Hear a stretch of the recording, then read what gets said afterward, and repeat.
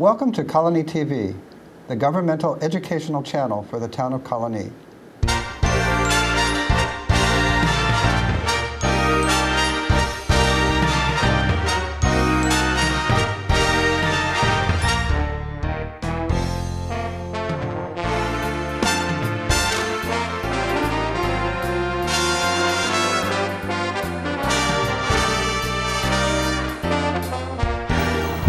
Hello, and welcome to the Senior Resources Show. My name is Cary, and I'm the Director of the Town of Colonie's Senior Resources Department. Thank you for joining me today.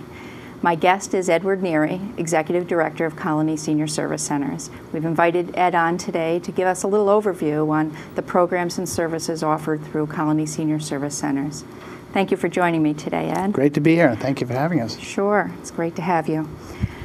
So much is offered to seniors in the town of Colonie between the town department, your department, the clubs. I think sometimes seniors just don't know where to begin as far as navigating the senior services provided since there's so much available. Can you start by giving us a little bit of an overview of Colonie Senior Service Centers?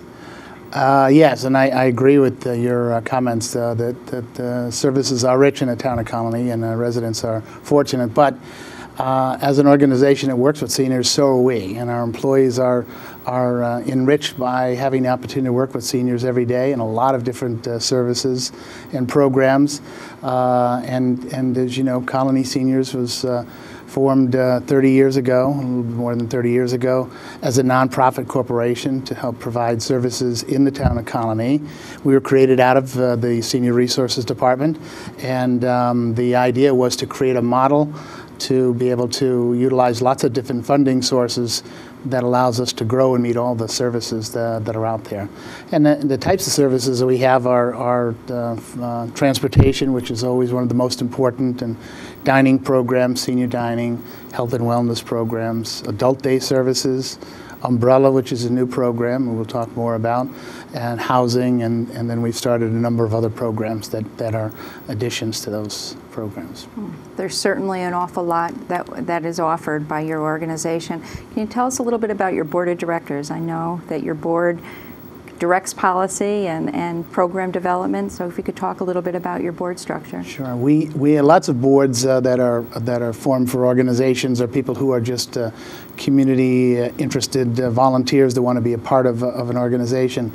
In addition to that, we've selected people that match up pretty well with the types of programs and services we offer. So we're fortunate enough to have the executive director of CDTA, for example, on our board, who helps us with the transportation issues.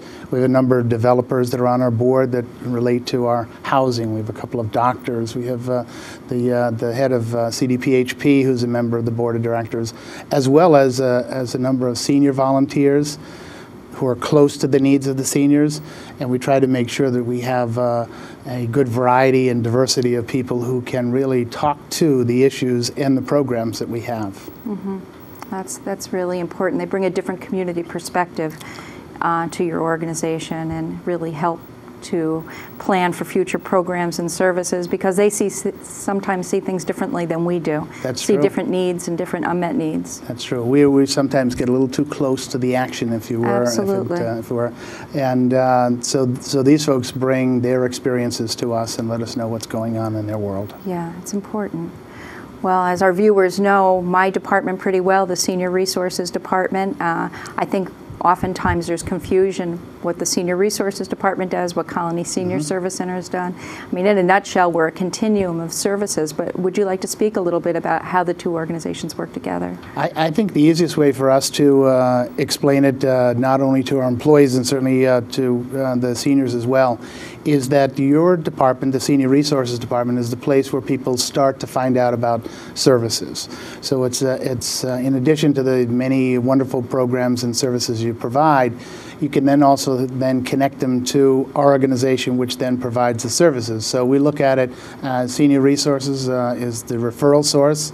Colonie Seniors is the place where a lot of the services are provided, in addition, of course, to those services that you provide directly out of your own department. Yeah, and I think it's important for our viewers to know that there is that collaboration and communication between the two organizations. So if a senior calls our department We refer them right over and give them the information that they need, and vice versa. Because folks pick up the phone and call, and that's what we want them to do. So if you call the wrong number, we'll always guide you to where you want. And in some cases, we're so close we can walk them over across the hall, right? Yes, absolutely. We're right across the hall from each other at the Beltrone Living Center. So what would you say, how would you sum up Colonie's role, Colonie Senior Service Center's role in the town of Colonie? I think our role is to try and meet the needs of the senior population and their caregivers in as many ways as the needs generate. Lately, we have, in trying to determine what programs to offer, we sort of listen to where the gaps are in service and then try to fill the gaps. An example of this was the latest innovation, which is the Driver Fitness Center, where we listen to the police department talk about older drivers on the road, and then we're able to devise a program where we can actually sit down with older drivers and sort of help them with their needs to keep them driving safer longer on the roads.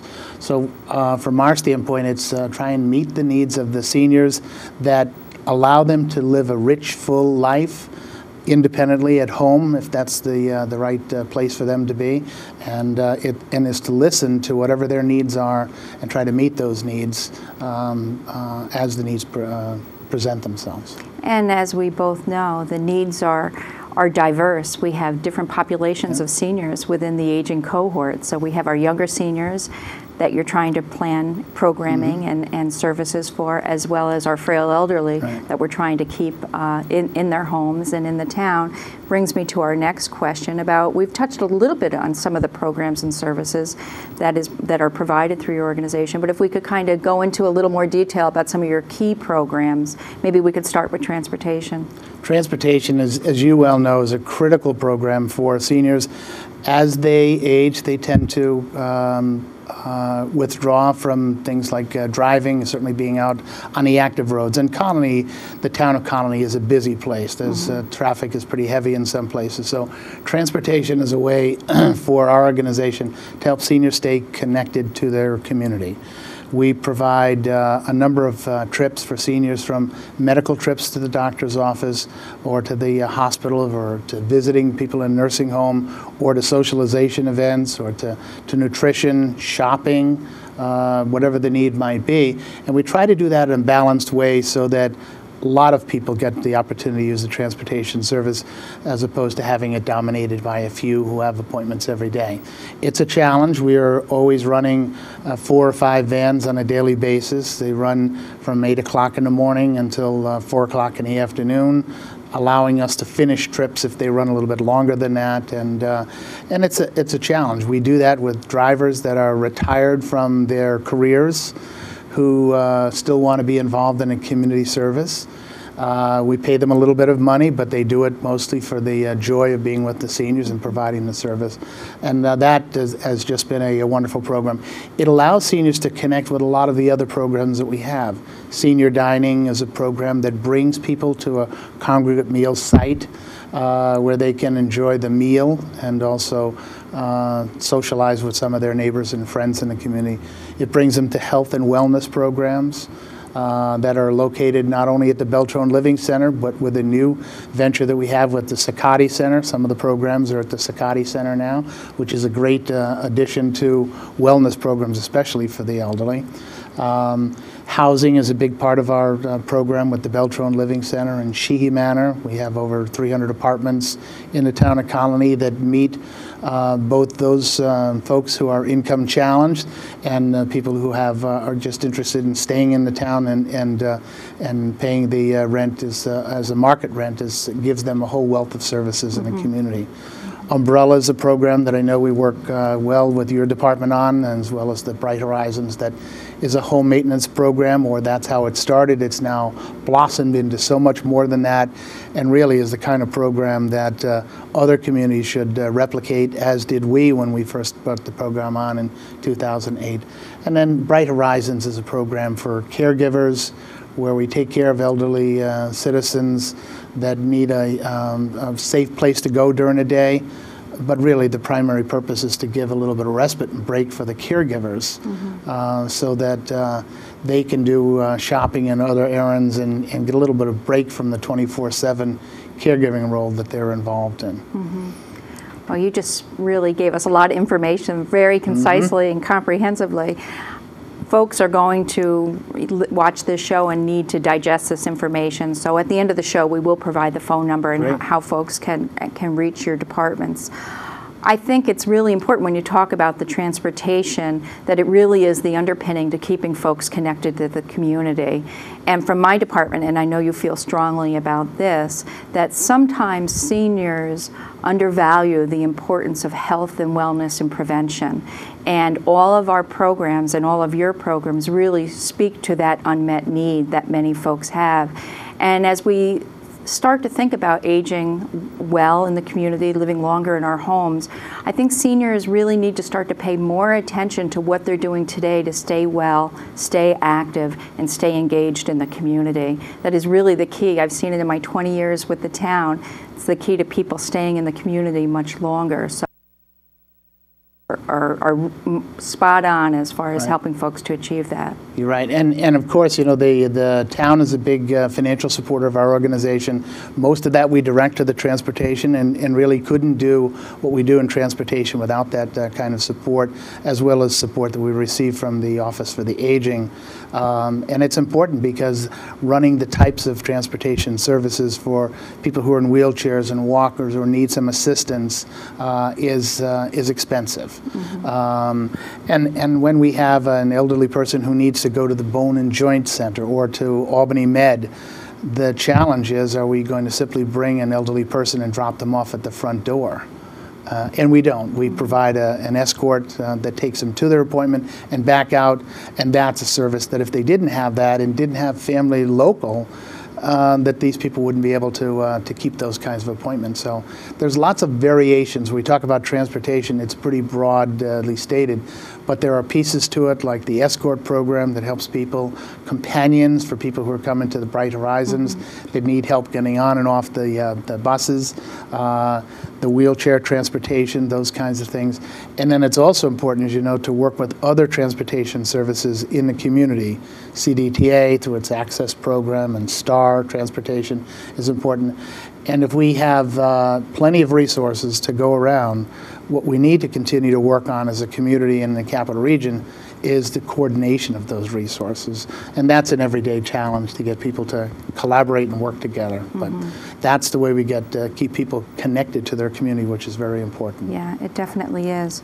You spoke a little bit about funding, and of course, you know, the town of Colonie is one of your funders, and primarily for the transportation program, though this year the town is funding meals at this point as well.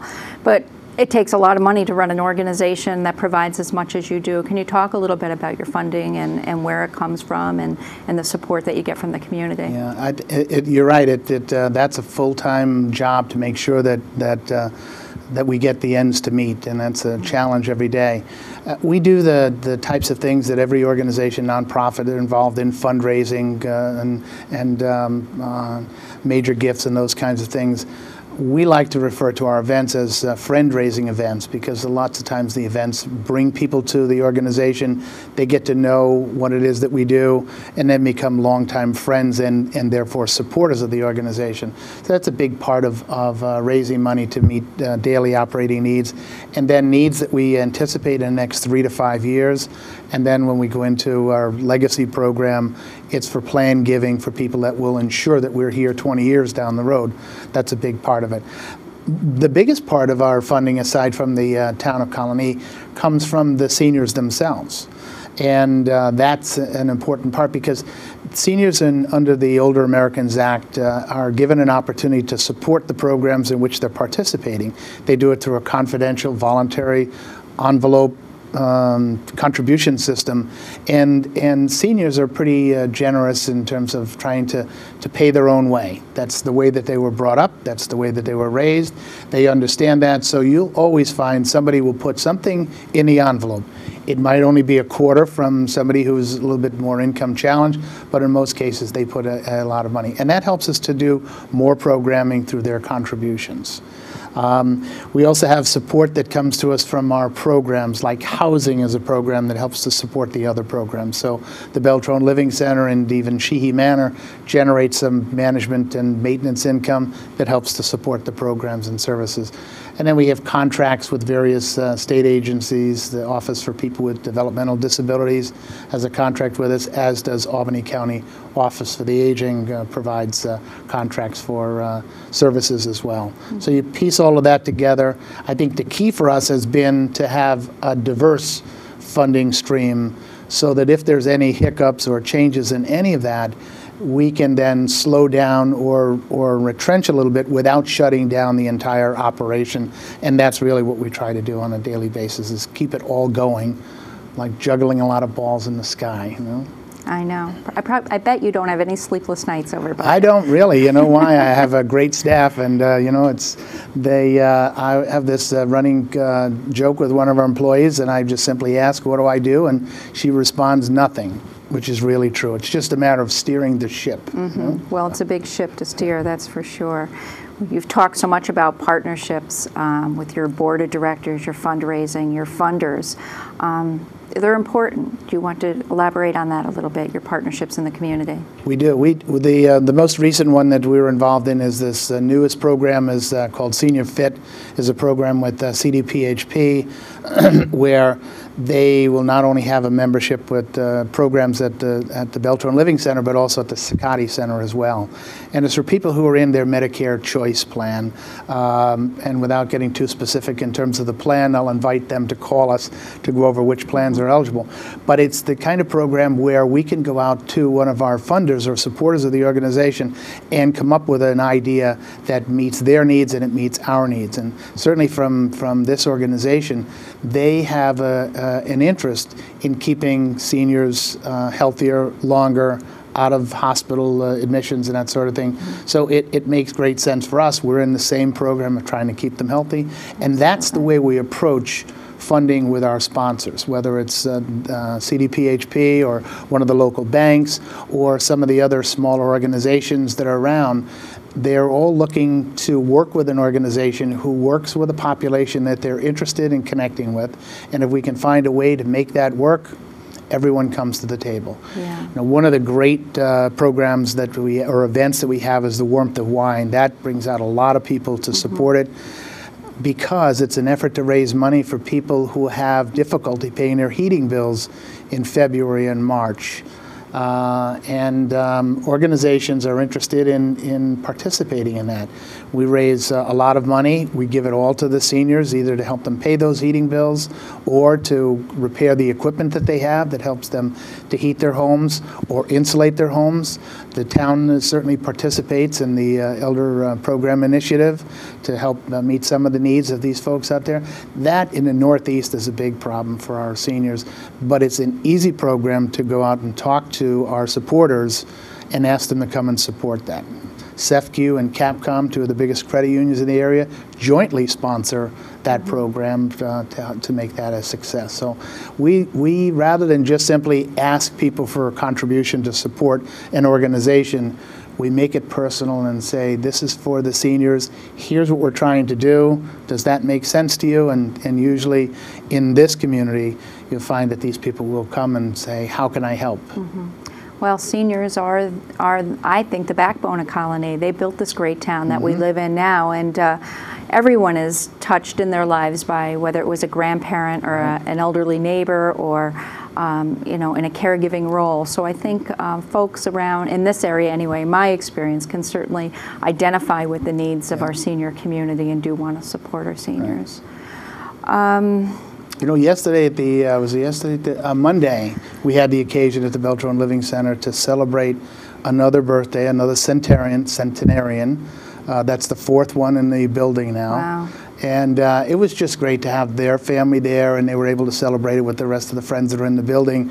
And so as we look out, and you know the room that we're talking about, the Lakeview room, and you look out into the pond and see the fountain that's still bubbling out there, we like to call that the Beltrone Fountain of Youth. If we can, people can continue to live independently into the ripe old age of 100, 102.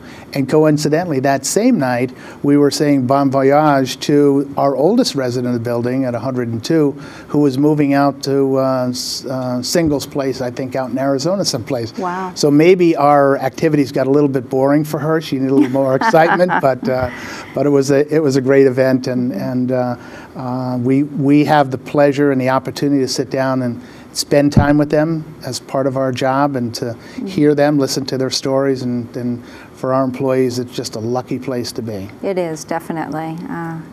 For anyone who works in the aging field, the rewarding work that we do every day is really, I won't say it's pay enough, but it's pretty close. Yeah. I think when we talk about some of these types of programs and services and events that are going on, aging isn't what aging once was. When I started even in the field 20 years ago, when I first started working, if I helped anybody over 90, it was amazing. I was so pleased that I was helping someone over 90. Now it's like, oh, you're 90? That's right. I got a lot of you that I'm helping. That's right. But I think, people have to really take notice of how well folks are living longer and living well in the community. And it's through really the efforts of both our organizations and good prevention and wellness that folks are living well. So definitely to be applauded for the work that's being done.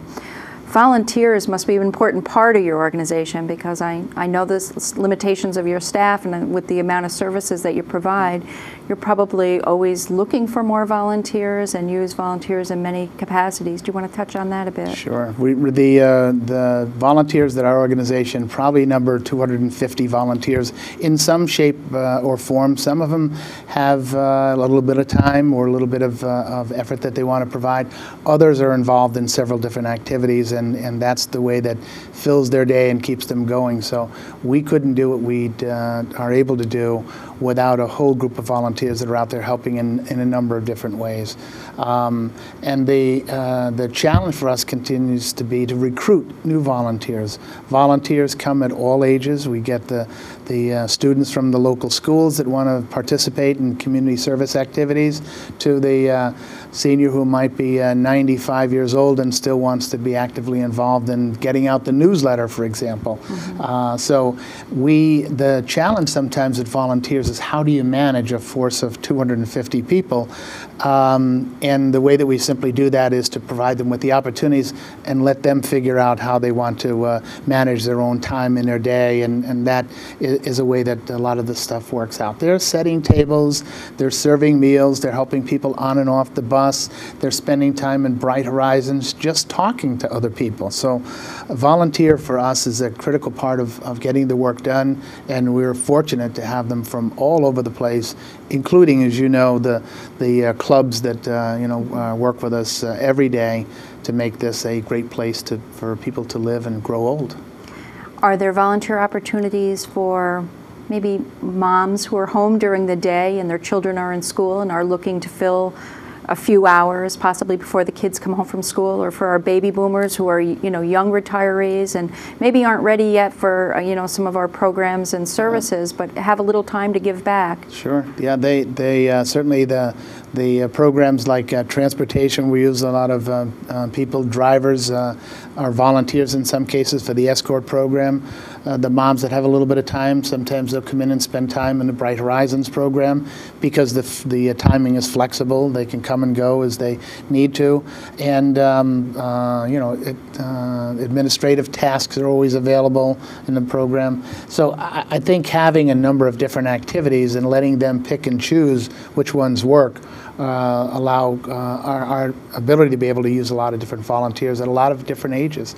We love working with the local churches and the schools because we know that these students have community service activities that they need to participate in.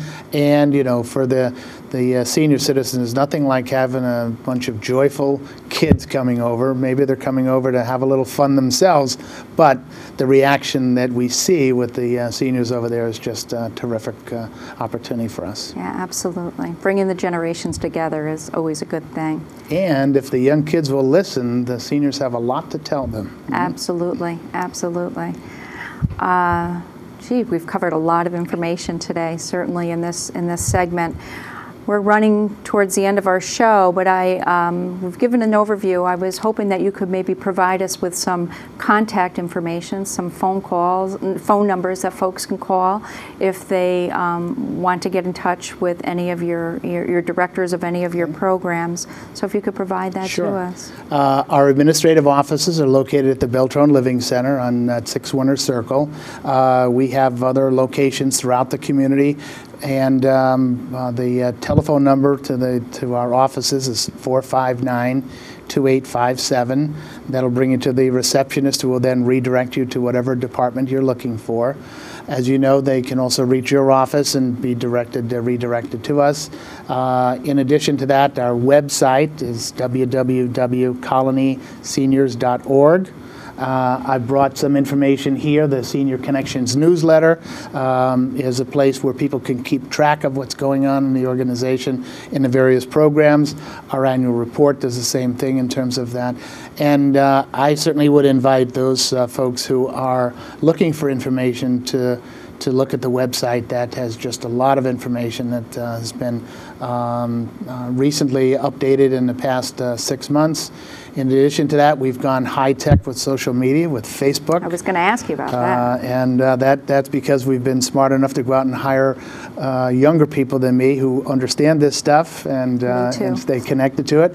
And they're certainly bringing us into the 21st century. Now, there's been a suggestion that I start tweeting, and you know, other than whistling, I'm not sure what that means exactly, but we'll get somebody to do that as well. But we do have to remember that contact for us is about a larger generation than just the seniors. Right. It's their adult children who are caring for them, their grandchildren, great stories from grandkids who are able to access certain programs through Skype, you know, which when I first started, you know, rotary was the telephone was the way of communication. Now it's you can communicate all in any different way that you like. But some of us would like to walk in and to be able to shake hands and see who we're talking to. Others find the information off the web is an easy way to find out what's going on. So we try to hit all of those areas and keep the information current. Well, thank you very much. We will post the information, the contact information at the end of the show so folks can contact you. I think we could have talked another hour going into more detail about the umbrella program and so many other services that you provide and are available in the town of Colonie. But I think we wet the whistle a little bit, and folks can pick up the phone and call. It's a starting point, just like you said in the beginning. You know, we're kind of the place to start for services in the town, and we have the center that provides so many of the other services that the town doesn't provide. But it's just great to get this information out there, and I hope our viewers, you know, will take advantage of this good information. Great. So thank you for joining me. Thank you for having us. We appreciate the opportunity. Sure, you're welcome. And thank you for joining me today on the Senior Resources Show. I'll see you next time.